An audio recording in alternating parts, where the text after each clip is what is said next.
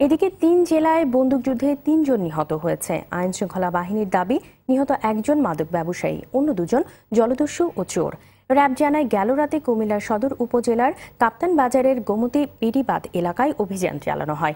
র্যাবের উপস্থিতি টের পেয়ে গুলি ছোড়ে মাদক ব্যবসায়ীরা। জবাবে র্যাবও গুলি চালায়। এতে গুলিবিদ্ধ হয়ে মাদক ব্যবসায়ী শহীদুল ইসলাম সবু মারা যায়। তার বিরুদ্ধে ২৭টি মামলা রয়েছে। এদিকে বরগুনায় র্যাবের সঙ্গে বন্দুকযুদ্ধে এক জলদস্যু নিহত হয়েছে। গেল রাতে পাথরঘাটা উপজেলার সুন্দরবনের বলেশ্বর নদীর মাছের চর এলাকায় এই বন্দুকযুদ্ধের ঘটনা ঘটে। সাতক্ষীরার শ্যামনগর উপজেলার নূরনগরে মোটরসাইকেল চোর চক্রের হোতা রেজাউল পুলিশের সঙ্গে বন্দুকযুদ্ধে নিহত হয়েছে।